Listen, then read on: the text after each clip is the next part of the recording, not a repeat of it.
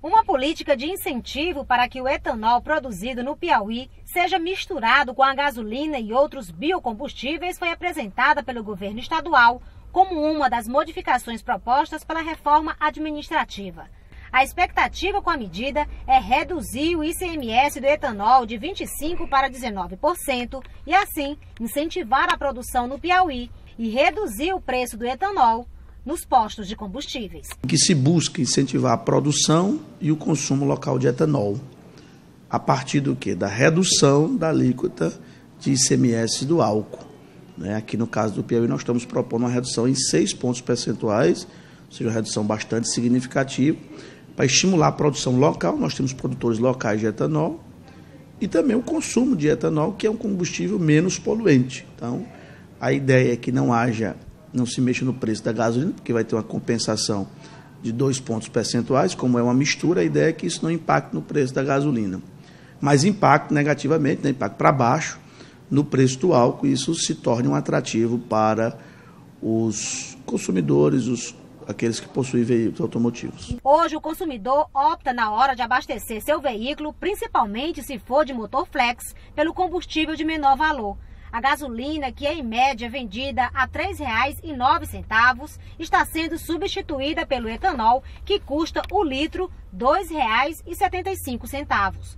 Com a medida, se aprovada, esse preço do etanol cairá ainda mais. Uma notícia que anima o consumidor.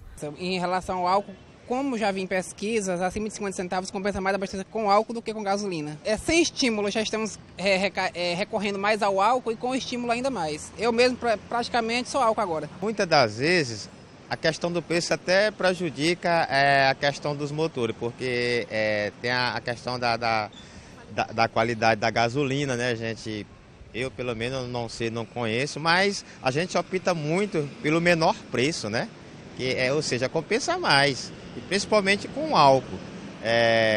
Vendo que agora o governo deu essa possibilidade de reduzir o preço e a gente abastecer com álcool, então não tem outra escolha. Na minha opinião, eu procuro o menor preço e de preferência o álcool, né? Os valores recolhidos com o novo ICMS serão destinados a um fundo para a segurança pública.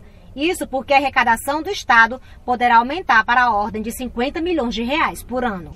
Ao lado desse projeto de lei foi encaminhado um outro projeto para pegar parte do ICMS do álcool e da gasolina e destinar ao Fundo de Segurança Pública, que é uma das prioridades do governador Wellington Dias. A gente está vendo esse esforço dele em reduzir o índice de homicídios, de latrocínios, de roubos de carro, de roubos de assaltos, né? E para isso precisa certamente do aumento do efetivo da polícia e do melhor equipamento das nossas polícias.